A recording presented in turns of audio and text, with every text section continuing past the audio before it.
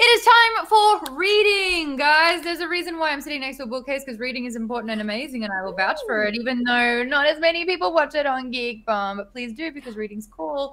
Hi, I am Maude Garrett, joined by Trisha. Yeah, I called it out. No one cares about reading, but I will love not. that you just called it out, and you were like, "See all these books because reading's important," and I'm like, I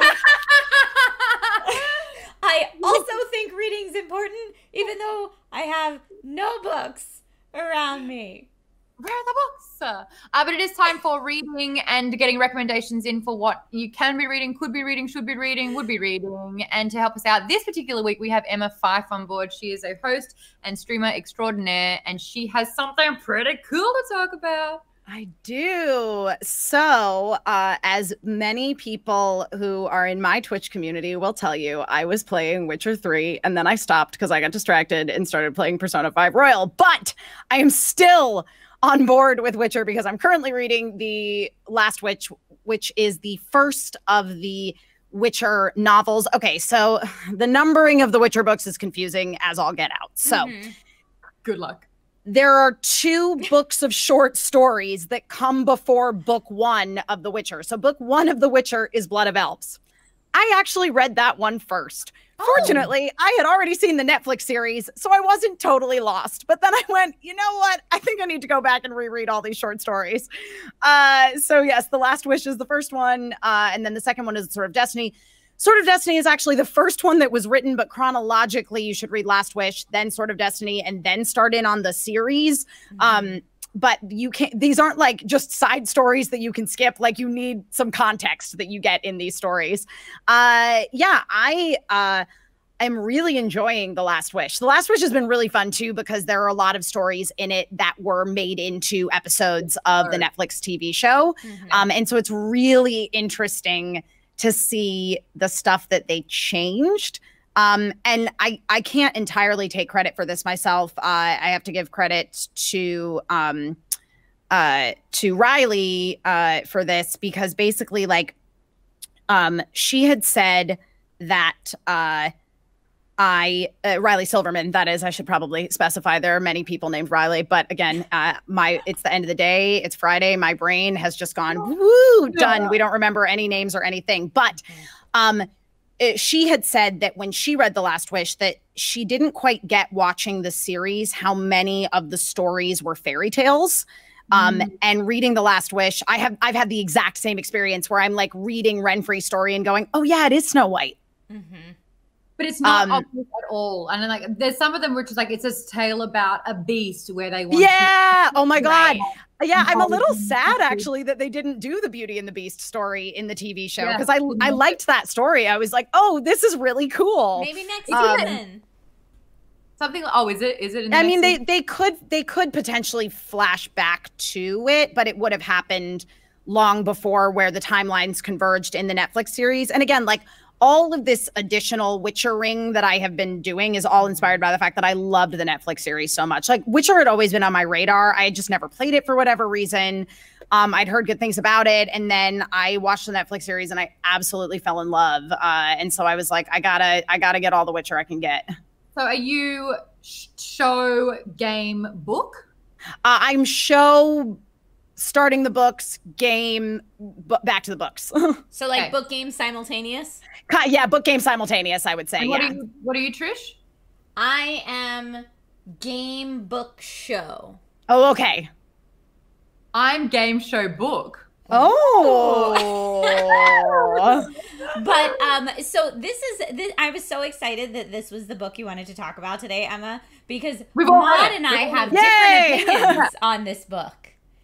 And we have different opinions on this book. And Emma, are you listening to the audiobook or are you reading the book? I am reading the book. Okay. I listened to it and I didn't like the narrator. He wasn't so good. He didn't have a consistency in the levels. He didn't have a consistency with his speed. It was all over the place. And I have to listen to it on 1.3 because I listen to it on 1.3. And this is an example of what I have. And then Garrett went over to the and he went over the mountain. And then when we went over the mountain, and Garrett was like, listen, here, that's not what I'm about. And then I'm going to go. And I was just like, what the fuck just happened? I have to listen to the thing twice to understand anything. CP Falcon said weird flex, but okay. I will tell you, I also listened to the audiobook and loved it. So anytime we talk about this book, Maude's like, it's the worst. And I'm like, it's the best. I did like it though when the story was happening and all of a sudden I can be like, oh my gosh, I know what episode in the show we're talking about. And then kind of like being able to visualize it in that capacity made me enjoy it a little bit more. But just the way he narrated was just face palm. But I think the whole way to get around this is to just read it. Yeah, and that's what I'm doing. I'm just reading it. And I've enjoyed it so far. I'm little over halfway through, so I'll finish it pretty quickly here because the books aren't very long. But yeah, I fully intend to stay on board and just go for the long haul. So I'll read Sword of Destiny next, and then I can skip Blood of Elves because I already read it. That's so funny. See, and now I have read The Last Wish, or listened to read The Last Wish and Sword of Destiny, but I haven't gotten into the main trilogy yet. There you go. Because I listen to books when I'm driving, and I haven't had to drive anywhere since March. My God. That's me with podcasts. I'm like, now I'm listening to podcasts again because I am commuting, but for like the first 2 months of quarantine, I didn't listen to a single podcast. Yeah. It's weird how like life, you have to sort of adapt and then you realize what kind of like works together. So if you're not driving, you are not also, doing those particular things. I'm the same. I had to walk my dog for an hour a day to listen to my book. Yeah. Yeah. I mean, Zelda's loving it though. Yeah, she's still a chunky pork pie though. I don't know how. Oh. I feel like I show her my love through food, and she's a very good manipulator when it comes to it. If I have food, she like gets off the couch and sits and stares, like locks down stares. And I'm like, yes, you can have some of my pizza. I love her. If I sit there and stare at you lovingly, Maude, can I have some of your pizza? Oh my God, yes. Is it good? Show me what you got. Show me what you got. See if you're better than Zelda. I don't put that on me to be better than Zelda. Whoa, that's a lot of pressure. I will give you my... Give me your pizza face, but I will not try to compete with the awesomeness that is Zelda. Where is she? Where is my dog? Zel?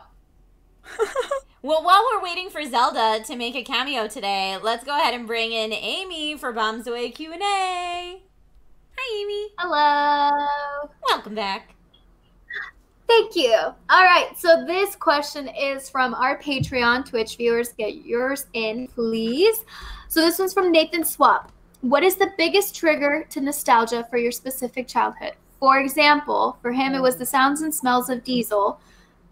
Reminds him of summer trips with his dad. Oh, yeah, that's a really good one. Yeah, when I was a kid, I loved this. I wouldn't sound like I'm like a weird, like low-level drug addict. I'm like, I love the smell of gasoline. I do too, though. I hear you. And that marker pens, you're like, yeah, I did. I loved the smell of gasoline when I was a kid because I think for me that like especially takes me to like sitting in the back of the car on my way to go on vacation to the beach in Maine, which we did every summer when I was little. So yeah, that is one of them. Not a pleasant one, but you know, the smell of formaldehyde takes me right back to 7th grade science, dissecting frogs. Oh, I would not do that. I'd rather. Well, we already know how you feel about toads, so frogs are toad adjacent. Frogs adjacent. Yeah, it's too close. The smell of gasoline reminds me of my dad, because my dad, before he retired, was a mechanic for years and years and years. So when he came home every day before he changed out of his uniform, that's what my dad smelled like. Yeah.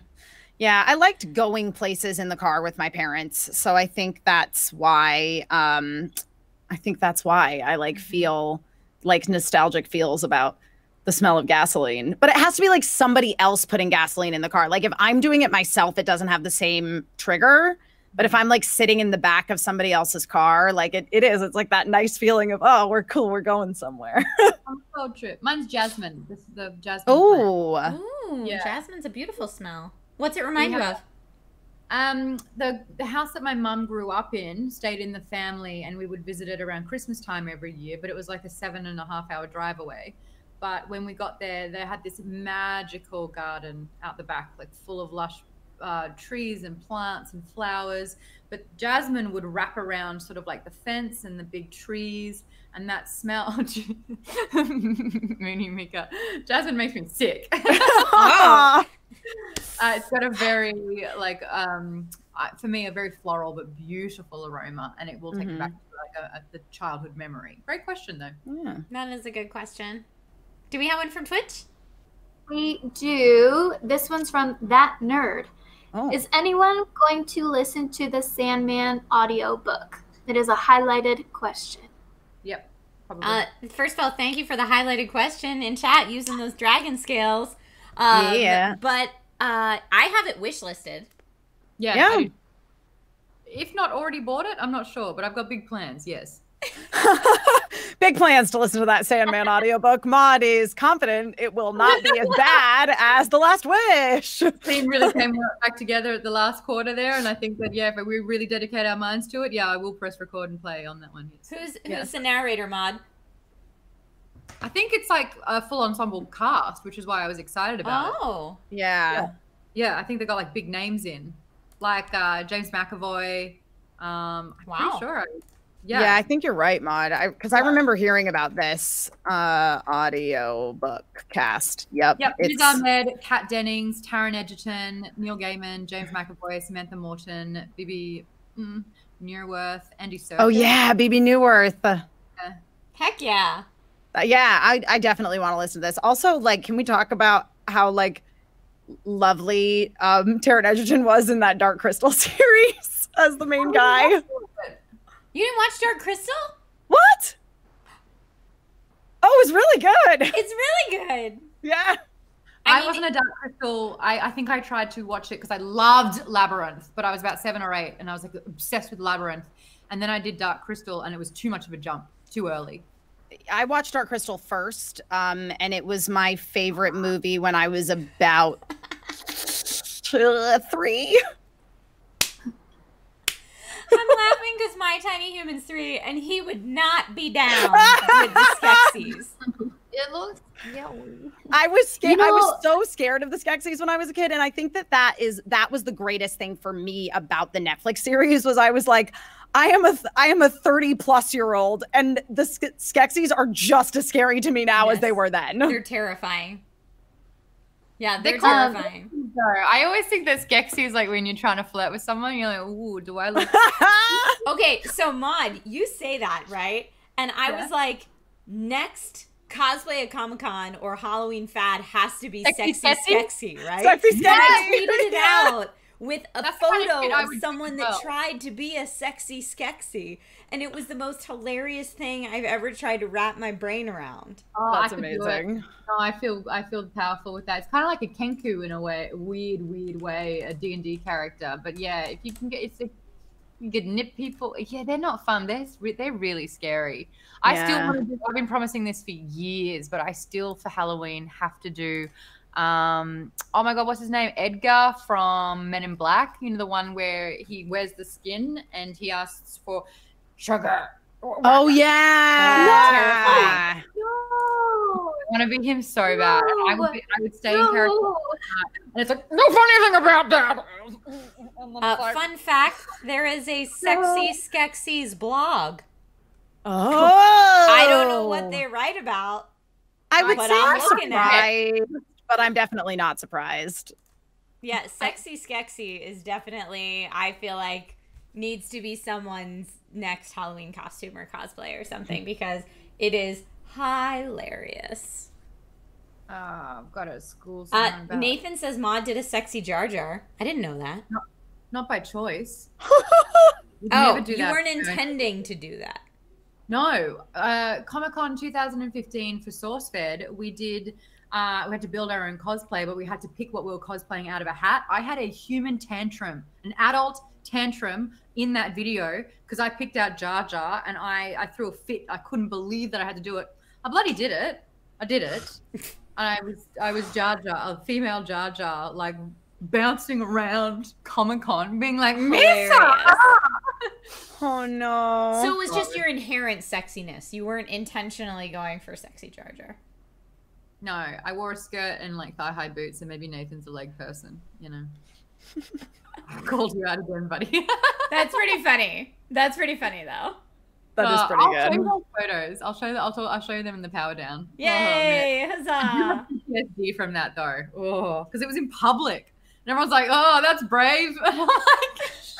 And you're like, I'm being forced to do this. Yes. The only force here is the force against my will. Anyway, good question time. Good questions, everybody. And this wraps up this week's Power Up with the wonderful Emma Fyffe. Emma, again, can you tell people where they can find you, where they can get more of your wisdom on the internet?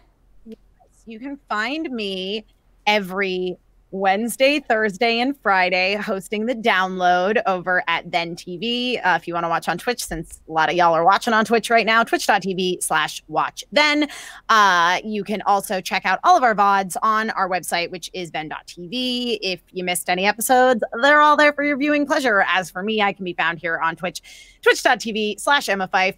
I'm still kind of working out, reshuffling exactly what my streaming schedule is since my life changed in a big bad way, in a big, you know, in a big good way. Yeah, so, you know, give me a follow though. I'll be live again soon, hopefully sometime next week. I've also been dealing with a broken AC and the fact that it's like too hot for me to be at my streaming desk. It's been a saga. But I'm also on Twitter and Instagram at Emma Fyffe, and I have a website which is emmafyffe.com. Emma Fyffe all over the internet, wherever Emma Fyffes are sold, you will find that Emma Fyffe being me. Where's Fyffe from? You were the Scotland. Only got it. Perfect. Yep. Awesome. Well, thank you again, Emma. Thank you, Yeah. Amy, as always, for joining us. And Maude, I think that's the end of the show. It is, which means Power Down will be happening. We're going to record it after this. We'll be uploading it just for $10 and above on Geek Bomb's Patreon if you want to catch those episodes weekly. Also, big announcements are coming up for Fungeons and Flagons as well, which I'm super pumped about. So now is the best time to check out Patreon. But yeah, we're going to shoot the shit after. Well, sorry. After It's okay. You can. Who shot shit and went, oh, that's what it's like to catch up with friends? And out of what type of device? Yeah. Was it shot? I have so many questions. I have questions. Anyway, that's our Power Down. So join us there. Thank you, Emma, so much for having. We are so glad that we have you. You're welcome. Wait. Thank you for being on your own show. So we're gonna take Emma and go shoot the poop now to record Power Down, and then you can see that later. All right. Also, huge thanks to Soggy Crowns and Max Duham for the follows.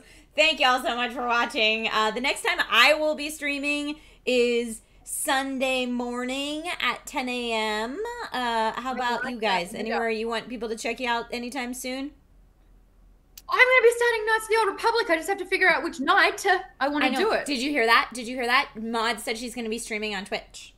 Yeah. What? Guys, I know. Usually gaming is my thing that I don't want to share. It's my time. But I figure I'm going to leave console gaming to my time. But I've got Knights of the Old Republic, and I'm itching to get into it. Yay. I felt the same way, Maude. So I understand your hesitation. I was that way for a long time. And then I started playing like the games that normally I would love to just play by myself with my Twitch chat watching. And I was very surprised how much I enjoyed it. So yeah, it's real fun. I think you'll have a great time, honestly. I don't know why anyone would want to tune into this. Because that's my game. You're playing on the Geek Bomb Twitch account, right? I am. Yes, give us a follow. We are twitch.tv/geekbomb. I haven't touched it in ages. We used to do stuff back in 2017. Oh, when I was 17, I drank some very good beer. Maude got her groove back, and I'm excited for it. All right, everybody. Thank you again so much for watching. You guys have been awesome sauce, and we will see you soon. Bye, everyone. Bye.